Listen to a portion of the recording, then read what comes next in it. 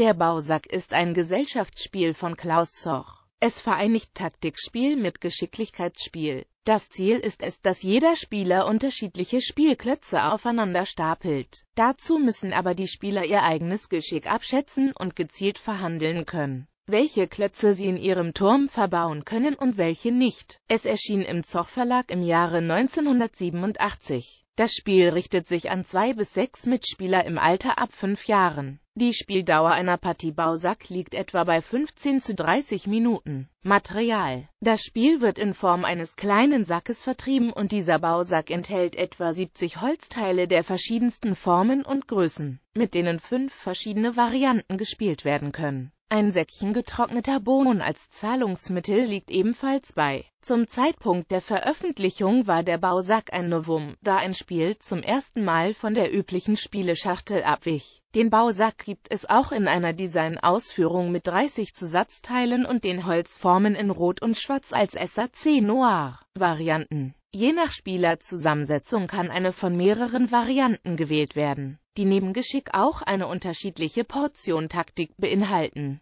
Turmbau zu Babel: Alle Spieler bauen gemeinsam an einem Turm. Stürzt der Turm ein, bekommt der Spieler, der das letzte sichere Bauteil beisteuerte, eine Bohne. Sieger ist, wer zuerst 5 Bohnen hat. Der Sack wird in der Mitte des Tisches ausgeschüttet. Nun nehmen sich die Spieler reihum 12 Holzteile. Die Kette muss genau der späteren Bauabfolge entsprechen. Jeder Spieler bekommt ein Fundament und wessen Bauwerk am längsten stehen bleibt, gewinnt. Jeder Spieler erhält 10 Bohnen als Startkapital. Der Startspieler wählt ein Bauteil aus und hat nun 2 Möglichkeiten. Entweder versteigert er es normal, Höchstgebot gewinnt und er darf das erste abgeben, oder er versteigert es zum Ablehnen. Wer es nicht haben will, muss bezahlen. Wessen Turm am längsten stehen bleibt, gewinnt. Wer an der Reihe ist, versteigert ein Bauteil, das er dann entweder bei sich selbst einbauen muss oder bei einem Mitspieler. Der Gewinner der Auktion darf entscheiden, wo das Bauteil eingebaut werden soll, im eigenen oder fremden Turm. Alle Bauteile werden für alle Spieler zugänglich ausgelegt. Alle Spieler beginnen nacheinander einen eigenen Turm. Nachdem jeder Spieler sein erstes Bauteil gelegt hat, wechseln die Spieler reihum ihre Plätze, sodass in der nächsten Runde jeder den Turm des Nachbarn um ein Bauteil erweitert USW.